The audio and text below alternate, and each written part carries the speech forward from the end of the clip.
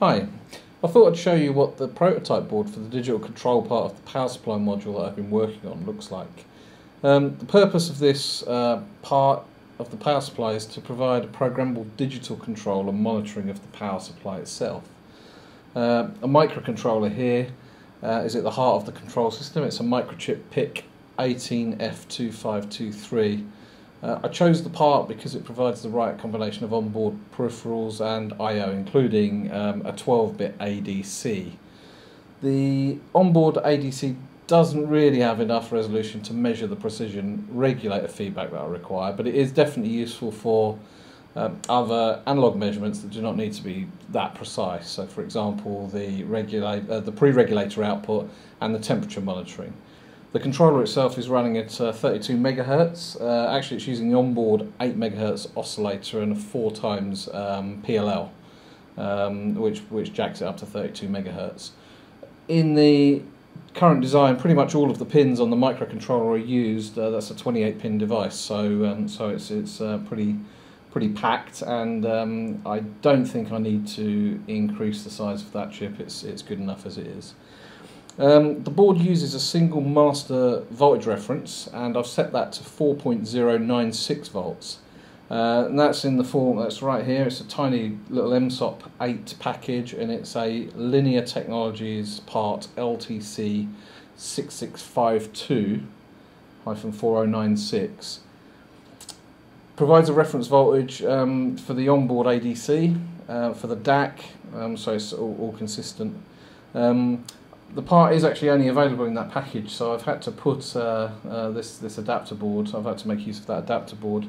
They're interesting devices to solder. The chip underneath, that chip right there, which you can only see part of, that's a 14-pin dual inline plastic package. And that's the microchip MCP4922, which is a dual channel 12-bit digital to analog converter. The analog to digital chip, the ADC converter up here, is another Linear Technologies part, this time an LTC2402, which is a dual input 24-bit delta sigma converter. Although stated as a dual channel device, actually it's probably better described as a single channel device with two inputs. Internally, only one of the ADC channels is actually sampled at any one time. It's and the input multiplex that's built into the chip will switch between them. The datasheet says that it's good for 6.2 samples a second. In reality, it's actually only good for half that per channel. So if you want to use the full speed, you in effect have to either only sample one channel continuously, which you can do in software, or you need to tie both inputs and sample both channels. I'll explain why that's relevant in a second, because in the design that's actually important. The other chip worth pointing out on this board is a very simple 74HC4053 part. That's a simple triple 1 of 2 analog switch. Under normal working conditions, the two outputs of the DAC drive the control signals of the regulator circuit. So in this power supply, that's amps and volts. And actually, those two signals come out on these 4 pins, and you'll see these are bridged. So right now, I'm bridging the control output to the monitored input, and therefore the board assumes the regulator is in place, and it's effectively monitoring its own output, and that's what we're using for testing. In order to trim errors out in the DAC, and I've gone into the errors that you get out of a digital to analog converter, it's to do with internal nonlinearity.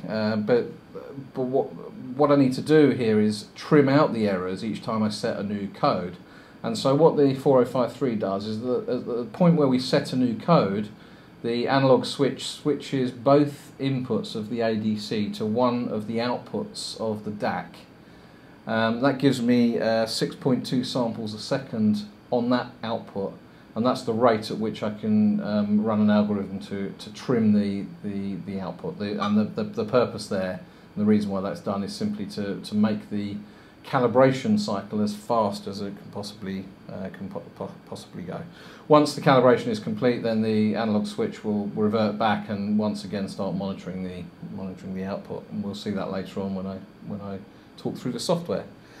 The ADC is, as I say, the ADC is configured to run as fast as it can. It has a mode where you tell it to convert, and each time it does a conversion, it indicates it's ready. You read it, it starts the next conversion, and so on. So it's running as fast as it possibly can. And actually, the LED here is blinking once for each time that the microcontroller reads the value read from the last sample. So the rate at which that's blinking is as fast as the ADC is able to sample. And if you wanted to know the rate at which it samples a single channel, then you would half that speed, effectively. It's a good visual cue. Actually, this LED, apart from that, this is running not on an interrupt. This is running in the main software loop. Interrupts are running in the background for doing modulation on the DAC, which we'll talk about in a second. And also interrupts are running on the serial interface. It's useful having that visual indicator there, because apart from giving you a sense of the rate at which it's sampling, it also becomes a good cue when your software or when the firmware in here starts to overload. For example, if you're driving the serial port at too high a rate and you start getting buffer overruns and so on, the software has to handle that, and you can see the effect in the flashing rate of the LED. Programming the regulator circuitry through here is actually done through an RS-232 style connection, which is here. The connection runs currently at 19,200 baud, and it's optically isolated. That's intended for the final design, but it's optically isolated here. I wasn't actually planning to include opto-isolation, but in practice what I found was if I connected the computer directly to the board, I generated a lot of noise, or I introduced a lot of noise. Actually, and the noise was well above the noise floor here, and I'll show you that in a second. I'll show you that happening. To combat that, I literally built something very, very fast, just a very simple opto-isolator, pair of opto-isolators. This is all running at TTL level, so that's there. And the other side of that is a simple serial interface, which is next here. Is a simple USB to, hopefully you can see that, a USB to serial adapter running at 3.3 volts. So very, very straightforward. I'm just going to move the camera for a second and just show you the scope trace, so I can hopefully. Okay.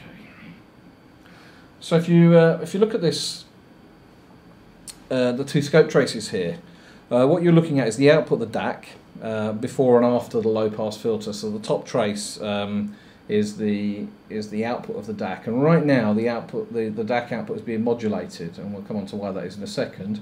But the second trace at the bottom there is the output of the low pass filter that follows the DAC.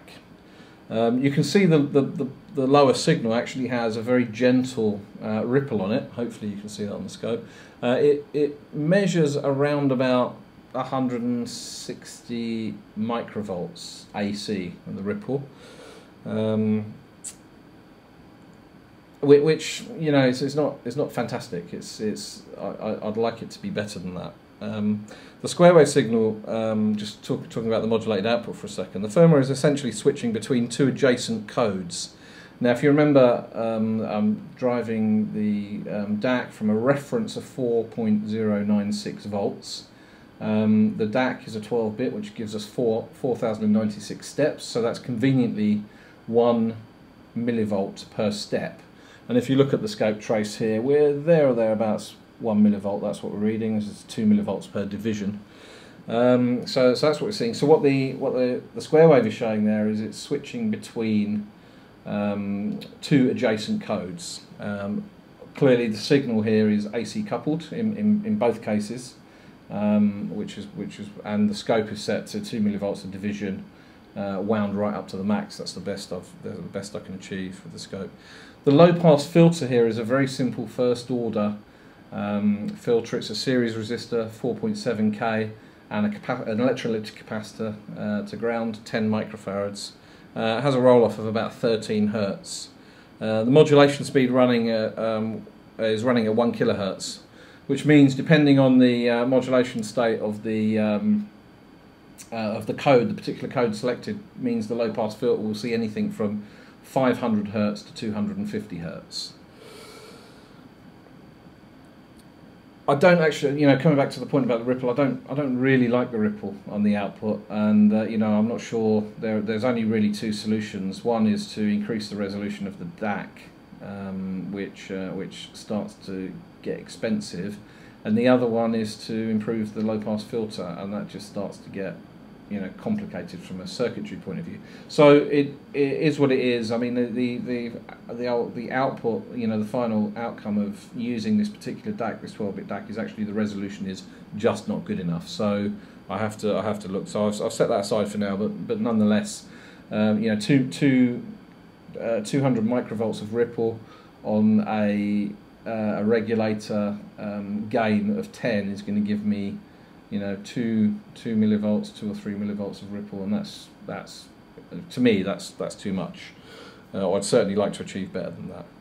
I thought, while looking at the scope, I was talking about the opto-isolator that introduces. I put it there because connecting the board that I'm testing directly to the computer introduces noise.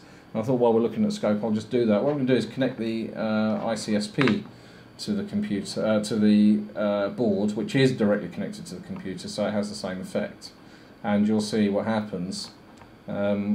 Basically, the noise that I'm measuring now swamps. The noise that I'm seeing on the board now completely swamps the signals that we were looking at. So clearly, opto-isolation is very important. It wasn't something I'd anticipated necessarily. I hadn't really thought it through. Anyway, that was the outcome. That's where I had to get to with that. Let me just reset that. Okay, just before we go and look at the software, I just wanted to take a quick tour around the test setup, which really isn't that complicated, but it's probably worth you seeing what I'm talking about. Okay, so the board here is connected, obviously connected to the computer via a serial interface, as we've talked about already. That's that one here. There's two scope probes, one monitoring the input and output of the one channel of the DAC and the low pass filter, and I've got a Hewlett-Packard 34401A meter here, which I'm monitoring the voltage output of the board also after the low pass filter. So what the Hewlett-Packard is reading there is the voltage it can see on the output of the DAC. Okay, and the 34401A is also connected directly to the computer via another serial interface, and I'm using that in the software to do readbacks. That's in effect the reference meter that I'm using. That meter is also calibrated, so it should be pretty accurate. All right, next up is the software control panel. I'll show you that now.